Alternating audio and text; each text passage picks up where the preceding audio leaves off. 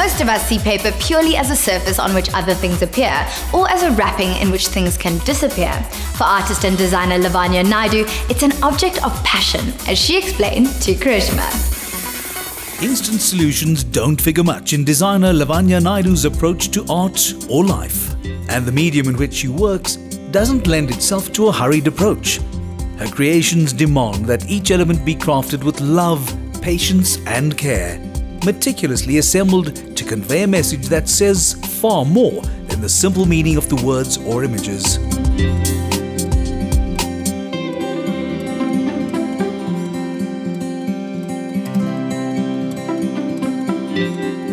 Karishma went to visit Lavanya at her Cape Town studio. Lavanya Naidoo is one of those rare gems who can magically transform a seemingly mundane item into a masterpiece, and I cannot wait to find out how she does it. Lavanya began her career in the Durban office of a major advertising agency before moving into the corporate world as a designer and art director. Even though her day job kept her very busy, she found time to rediscover her love of paper art. Hi Lavanya, how are you? Hi, good, thanks. You? Good, welcome to Mela. Thank you. This looks like such a colourful workstation. Can you tell me exactly what is quilling? It's a paper art form that is basically 3D illustration. So it's just creating another dimension to a normal flat form of illustration, and it's a pretty old technique. I've introduced more of a design style to traditional quilling, which has allowed it to become a bit more contemporary and appealing to the mass market. How did this form of art grab your attention? I have a design background, which can be very flat and on the computer and digital, and I really love tactile work. If you look at it from different angles, you see different things. Lavanya, how does one go about learning to quill? Well, I can show you. I would love that, yay! So this, I've already laid out flat colors, which isn't the actual quilling, but it's part of paper art. And then what I'm going to teach you is quilling. So take me through it from the beginning. What are all of these tools that we're using? This is your standard cutter, craft knife. This is actually sewing scissors. Okay. This is a quilling tool. So it's a needle point, not as sharp, and you use it to curl it. Wow, okay. And then you can coil your paper around it. Okay. And then I use a cutting mat so that I don't damage the furniture. And this is a light pad, and it basically makes it easy to work over outline. So I don't have to actually draw onto the paper and then work over it. It's very neat. I don't have to erase any pencil lines afterwards. And then I obviously have my pre-cut strips of paper and my lots and lots of colored paper. So what next? Now we're going to take these little white strips of paper and stick it onto the page. Okay. So what you're going to need to do first is measure out what you need. Lavanya, I just have to say, it seems like it requires a lot of patience to do what you do. I don't naturally possess a lot of patience. I'm a very impatient person. I want things to happen quickly. So I had taken this on as a hobby to try slow myself down a bit, and I've managed to turn it into a business. So you're going to lightly dip the bottom edge into the glue. Okay. And now you are going to outline that petal. So when I put the bent part at the bottom?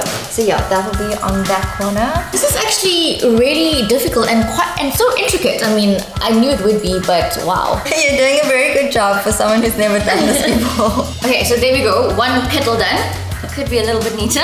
Traditionally, quilling is usually a set of different shapes. And how long does it take you to complete a piece? It's very time consuming, so something like this, depending on how intricate I want it to be, can take maybe 5 hours. So we should get cracking then. Could you take me through some of the basic shapes? They're all based on the same thing, so you can just coil a piece of paper, you stick it down with glue, like nice little pretty shapes. Lavanya, can I give it a try? Go for it. Okay. So take one of these. Yep. And then just start doing this. So then you keep on rolling like this. And then you're going to cut it. Okay. And glue the end down, and then you can bend it into whatever shape you want. Okay, and then place it in the back. Perfect. Yay!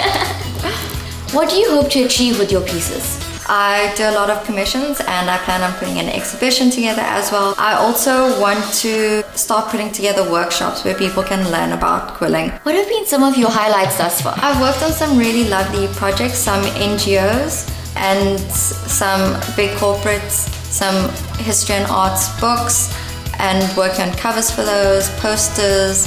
Just the fact that big industry and big companies are now seeing this as a way to communicate whatever they want to do.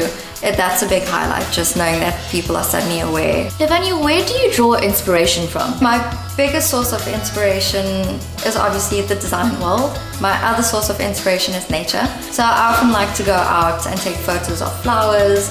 So I'm actually going for a walk in Takai Forest now, if you want to join me. Let's go draw some inspiration.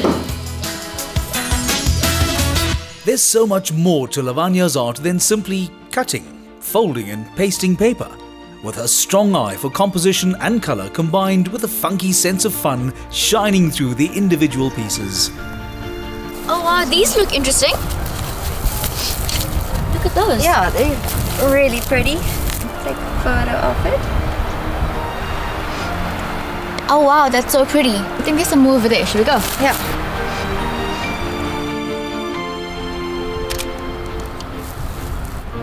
Lavanya, how does this mass of inspiration turn into an actual art piece? Is it the textures or the shapes, or do you draw from the emotion of being here? It's both of those things. So walking in nature and feeling the energy, but also spotting like the bark on this tree and being inspired by it, and then wanting to implement that into a design that becomes a quilling piece. Where do you see yourself in the next 5 years? Hopefully still running my own business and inspiring young creative people to get into this industry.